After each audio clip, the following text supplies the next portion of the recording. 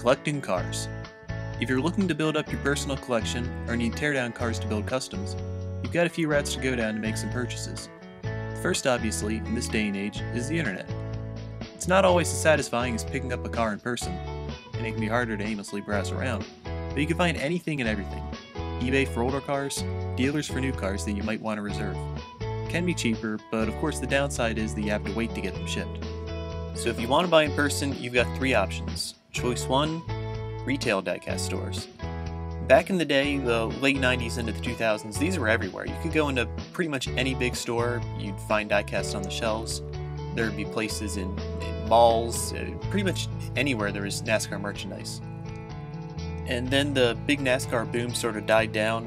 The big rift and a big split in the manufacturers. There was the death of Dale Earnhardt, which turned a lot of people off. And the whole industry just took a big hit.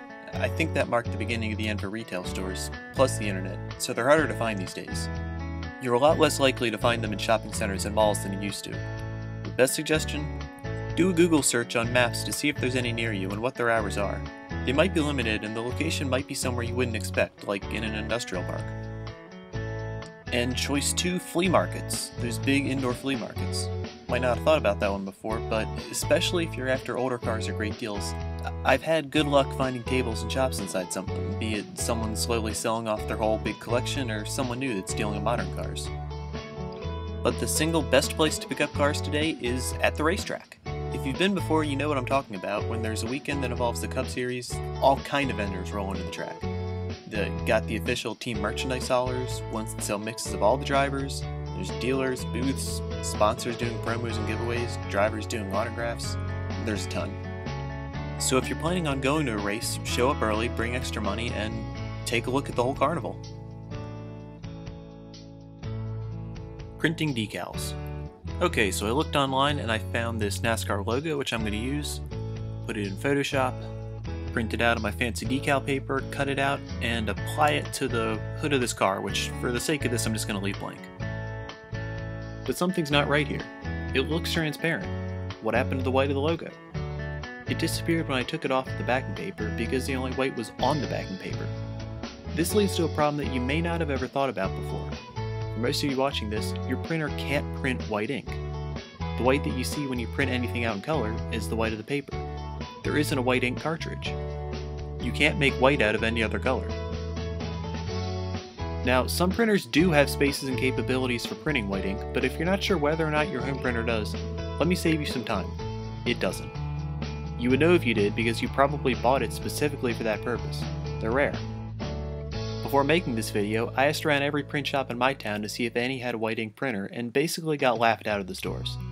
If you want to use one, your best bet is to either buy one, like an Alps printer, which will cost you hundreds of dollars and take some maintenance, or find someone else who does.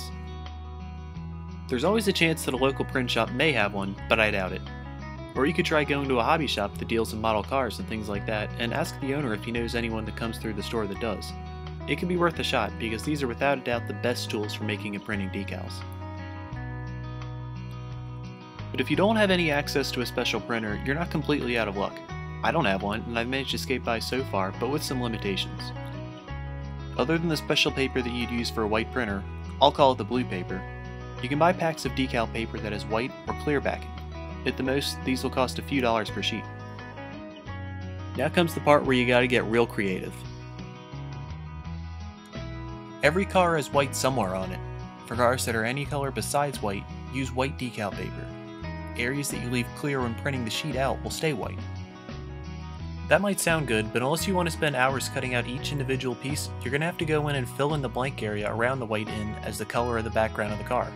So for this car, I outlined each decal in black.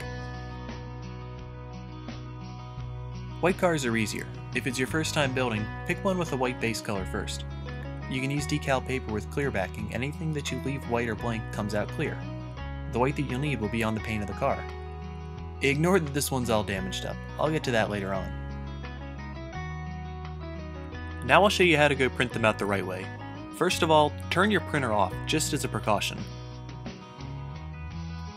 If it's too hot inside, there's a small chance that the decal paper could get gummed up and really mess some things up inside.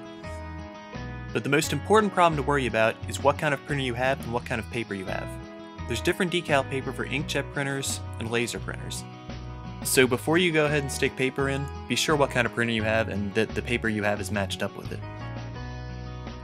Back in Photoshop, I'm going to go to Print, and make sure that you're not scaling it to fit the media. Keep it exactly what you see on the screen and use the rulers if you have to. Now, page setup, because we need to specify what kind of paper we're printing here. It is going to be a little different.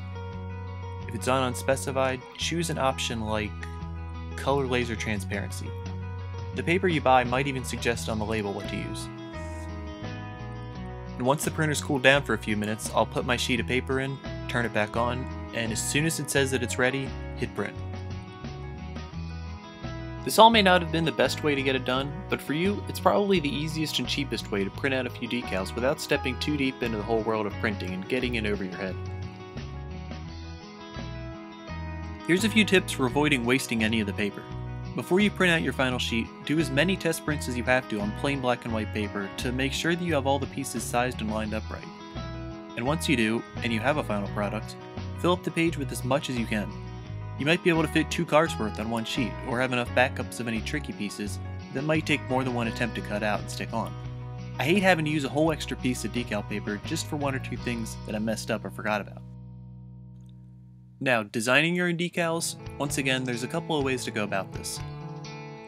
There's easy cars, like this one from Chad Hockenbrough. Websites like Yahoo and NASCAR post previews of some paint jobs that look like this, a flat side view of the car. To make my sheet, I copied the left side, reversed everything to make the right side, and then filled in the bumpers and roof with other contingencies that I found online, all while comparing it to pictures of the real car. Same idea with the Mason Mingus car here. Found a picture online, a photo of a side view of it, and deconstructed it and reversed everything, looking for logos online to complete it. If you dig around enough online, like in places dedicated to posting paint schemes, or team and driver websites, you might find full previews of the car's artwork. These will be the easiest to make decals out of, but if it's a design made by somebody with copyrights, and maybe they say, not to reproduce it without their permission, it might not be a good idea to go and start making and selling these cars left and right. And also, as another warning, never make anything that Lionel or the other diecast production companies have made or are making. If you've got a design for a car and you see them announce that they're going to release it, don't sell it. It's a gray enough legal area as it already is, so don't push your luck. And if you really can't find the artwork anywhere online for a car that you want to build, if you're real polite, you can ask the race team or the scheme designer if they can send you the art. Sometimes that's even a good way to start up a business deal. There's also the whole world of sim racing, which can give you templates to design your own cars. Me personally, I don't follow any sim leagues or play in them myself, but if you want to go that route for design, there's plenty of websites out there dedicated to it. They'd be better resources than I would. ARCA cars.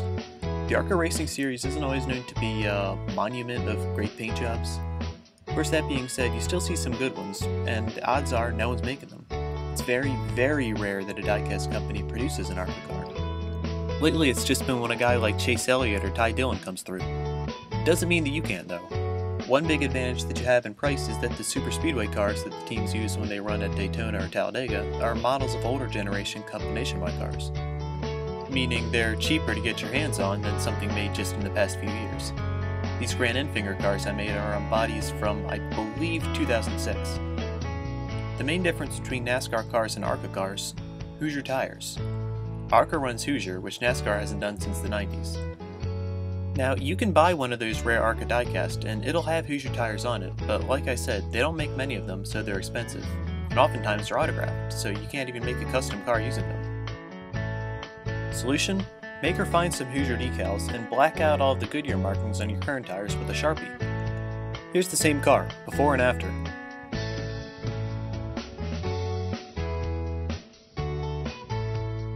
.1/64 scale cars. Most of the ideas in the previous video that I showed you on customizing a large car carry over here, all except taking it apart. Whereas the big cars and trucks have screws, these all have rivets holding them together. You can remove the rivets with a plain old hand drill, but if you have access to a drill press, that'll make the process a lot easier and safer. It's all about keeping the car and the drill bit at a constant angle over it. I keep the car in place with a mold, which in this case is actually just the styrofoam packing from an older car. These are the two visible rivets directly underneath the car that are going to have to get drilled out first. Before I do anything though, I'm going to wear some safety goggles just in case some metal shards come flying up. Now I position the drill bit right over the rivet and slowly lower it in. Before long you can already see all the little metal pieces flying up and shooting out of it. It's doing less damage than it looks, so keep going very slowly. Stop and clear all the metal off of it. I've got a little container here that I just dump all the dust into. Zoomed in closer, you can see that it is making a dent downwards, but there's still a ring around the outside that has to get pushed inwards. Once I've drilled down some, and I think that I can see a lip that can be peeled away, I'll use the metal picks and try and push it outwards. It's easier when you're not looking through the camera and you can bend in close. Now, after I've done that, drill a little bit more, and let's see. Yep, loose enough. You pop the front out. And then I'll repeat the same process for the back. Eventually I'll be able to pull the whole bottom off. The interior piece comes with it, and we see we've got a problem. There's more rivets on the inside, label them 1, 2, 3, 4, and 5. It seems to occur at random, but in certain cars, I don't have to drill out 1 and 2. I can just pry the plastic off and out with the pick. But they do all need to go. Even more so than the 2 exterior rivets, go very slow. You don't want to overshoot it and drill straight through the body of the car, because then it's worthless. But even after doing this dozens of times, I've only ruined 1 car this way. It's all about patience. Do try and make sure that after you've ground down the rivet enough for the piece to pop out, that you've done it in a way that'll make it possible to pop back in later. Test it out a couple of times. After that, the painting, decaling, and finishing process is the same as what I showed you in the previous video. While I'm painting, I give a shot of black to the window net area to make it look a little more realistic. For some reason they're all manufactured gray. And since making the first video, I've started using this paint spray box to make painting indoors and in bad weather a little easier. There's a fan and a hose to direct fumes outdoors. Not a bad idea. And one more thing. When it comes to gluing the car back together once it's finished, you can use craft glue for most of the missing rivets, but use super glue for the final 2 underneath that hold the whole thing in place. These are also a good way to see whether or not the person who made the car put any time into it. Here's a pair of custom cars I bought that were made by 2 different people, other than myself. First is the better example, and you can see underneath that the car was taken apart that there's glue where the rivets used to be. It's pretty smooth and shiny. The second car, not as good. It looks like the whole decal is just one big sticker over the whole car. The front bumper is starting to peel away on its own. And the rivets are still in place, meaning the whole thing was never deconstructed. Damaged cars. Once you've mastered how to build a basic car, you can take it a step farther and start tearing them up. There's been some big crashes lately that people have turned into diecast models. I know that at least a couple of different builders have tried their hand at the remains of the car that Kyle Larson flew into the fence with at Daytona last year. My first attempt was with a car that Parker Kligerman rolled over this year during testing. It'd be too costly to make a whole nother new one to show you for this video, so I'll take you through how I did mine. First off, there's a fork in the road between cosmetic damage and actual structural damage. Cosmetic damage is easier. You can just take sandpaper, paintbrushes, anything to deal a little damage to it. Physical damage takes some heavier tools, depending on where you want to inflict it. Kligerman's car had the whole front end ripped off.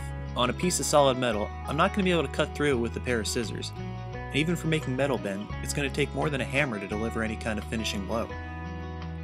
A saw might work, but to really make the metal curl and bend at my will? Fire. Taking a blowtorch to it.